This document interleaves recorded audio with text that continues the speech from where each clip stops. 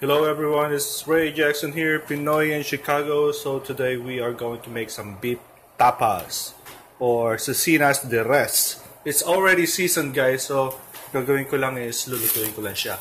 Instead of grill, I'm just gonna use the kawali or the frying pan. Ito siya guys.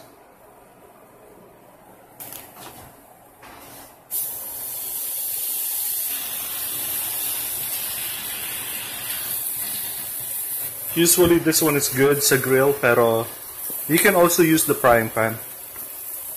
So usually mga cooking time niya is about 5 minutes. It's better when it's a little bit dry.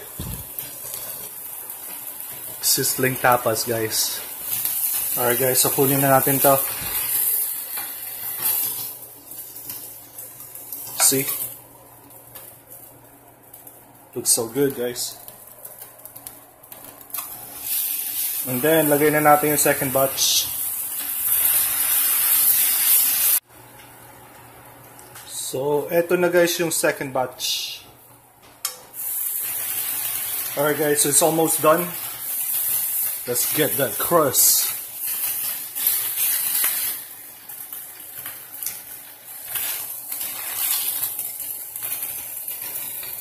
Here you go guys.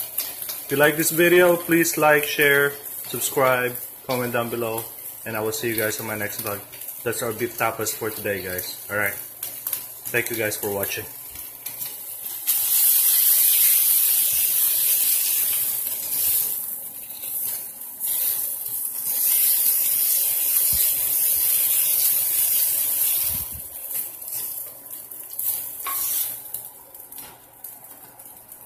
Oh yeah.